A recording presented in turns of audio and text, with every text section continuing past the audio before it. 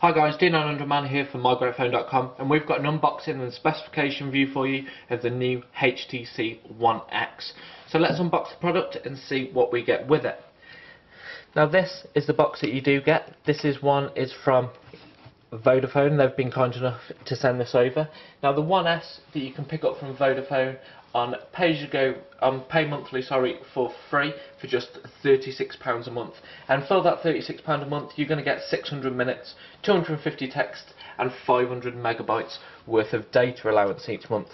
So in the box you don't get anything on this outside box, but if we just open it up, you get a nice pair of Monster Beats by Dre headphones, and that's because the HTC One S and also the One X has Beats audio built in.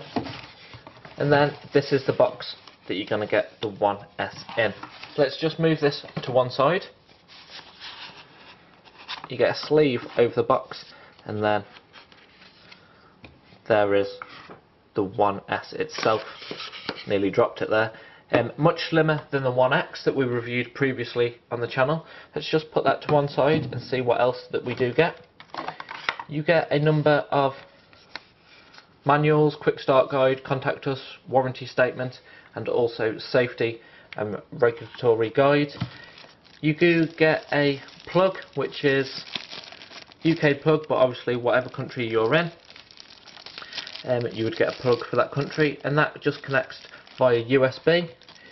You get a USB to micro USB cord as well, and you get a pair of standard HTC headphones, but as you get your Beats headphones from Beats by Dre, you're probably never ever going to use them. So let's have a look at the device overall and tell you some of the specifications for that. So with the HTC One S, it weighs just 119 grams, really light in the hand. Like I said, it is definitely much thinner and much slimmer than the HTC One X.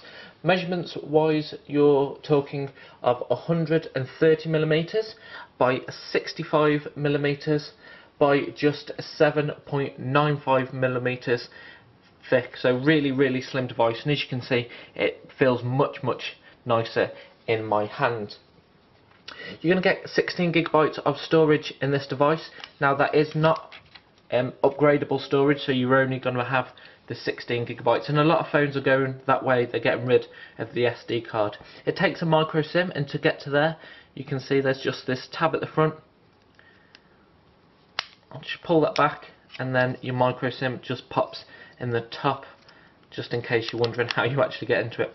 Quick tour around the device. You get capacitive buttons at the bottom, you get your microphone pickup, you get your micro USB for charging and syncing. Over at the top you get a 3.5mm jack.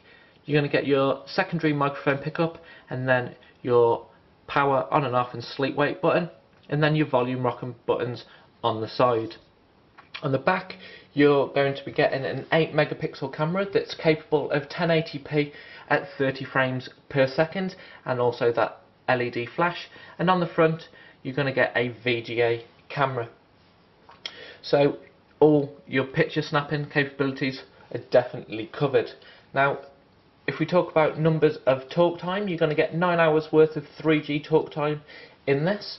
It's running a 1.5 GHz dual core processor, whereas the HTC One X is running that 1.5 quad core processor. You're going to get 360 standby hours on 2G and 350 hours worth of 3G standby. It's got a 4.3 inch touchscreen, which is an AMOLED touchscreen, and that is pretty much all of it for specifications. So what I like to do now is just show you a boot time test.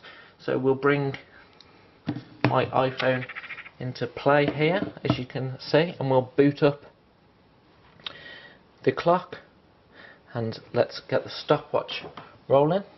So if we're ready here, 1, 2, 3.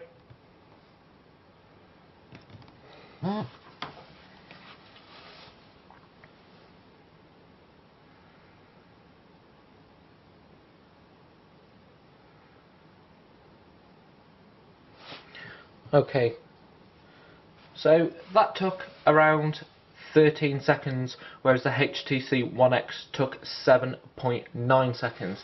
Now this device is running Android 4.0 Ice Cream Sandwich, and it's pretty much exactly the same device as the HTC One X.